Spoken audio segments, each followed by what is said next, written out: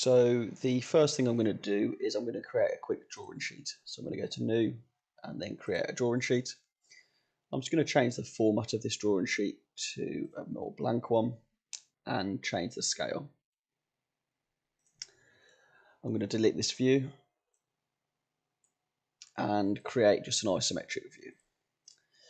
So now I'm going to create a bill of materials. So first of all, make sure you're in the detail ribbon, and then this is the bill of materials tool here. And you can create top level, indented, or parts. So I'm just going to stick with top level for this example, and I'm going to place my bill of material just there. So we can see how the layout, we've got item number, part number, and quantity. If you look at the part number, we can see that if we look at the the structure tree on the left hand side, we can see how the bill of materials is laid out. So we can see that the outer shell is the top component, hence it's number 1. So you can rearrange your components prior to creating your bill of materials, or if you want a certain component to be in a certain position, you can actually just change the numbers around. So for example, if I wanted leads to be number 1, I can delete 4, make sure I type 1. I'm just going to make outer shell 4. We can see that they are now different numbers. Click on this column here, right click and just say sort by column. So now we can see that leads is number 1 and outer shell is number 4. If you want to hide a particular component in your bill of materials, there's 2 ways I would say of doing this. The first way is to first hide the component in your design window. So let's say I don't want to show pins, so I'm going to just untick it. Then you can see it's still showing here, but if I click on the bill of materials and look to the left, this is my bill of materials property. We can see hidden components is set to include. I can then set that to do not include.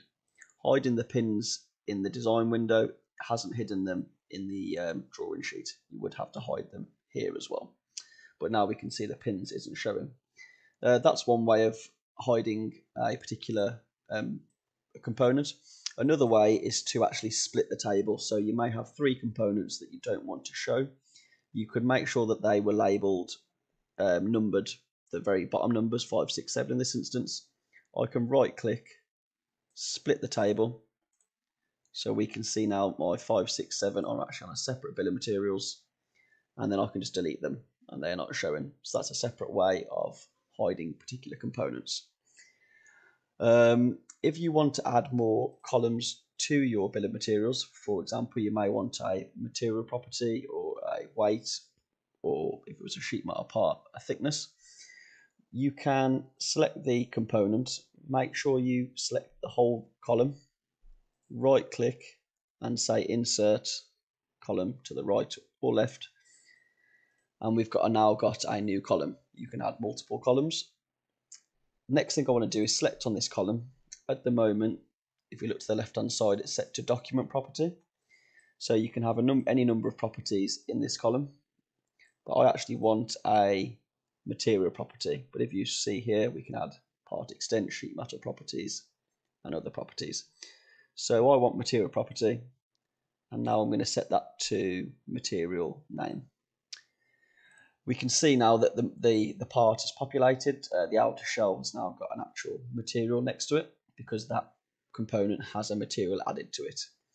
If I go back to my design window, click on my outer shell, I can see that it has a material property added to it. If I want a material property added to the leads, I would click on the component. Make sure you do this at component level. Down here we can see unknown material. I can then go to my library and I'm going to just add a steel. And we can now see that the material properties have been updated. So that's just a short video on bill of materials in Ansys SpaceClaim.